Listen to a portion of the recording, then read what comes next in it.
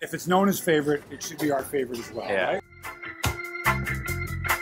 Could you eat one yourself?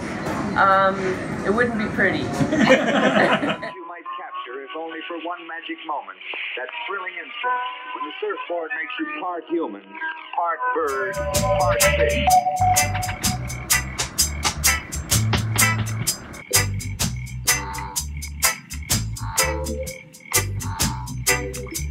You can buy almost anything here.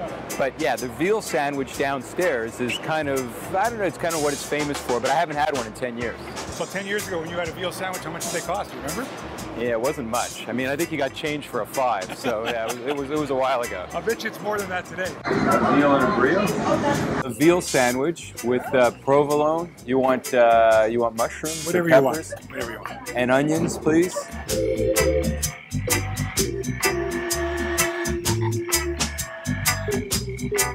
How many on your busiest day? How many veal sandwiches? You watch us and How many do you sell a day?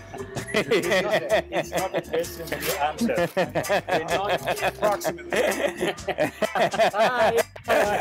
He doesn't want to tell you how many sandwiches he eats. It's a trade secret. That man says over 1,000. That guy really didn't want to tell you how many sandwiches he sold, eh? Why do you think that is?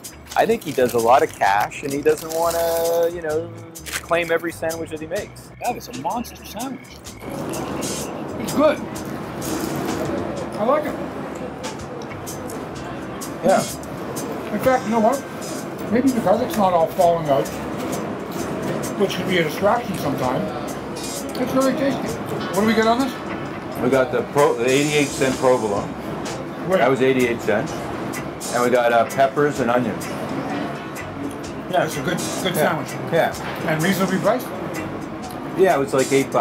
I would say it's like it's a good veal sandwich, but I think there might be better in the city.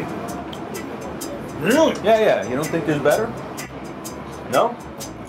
I like this. Do you? It's hard for me to make a comparison now. Yeah. Size-wise, it's smaller. Yeah. I kind of like it.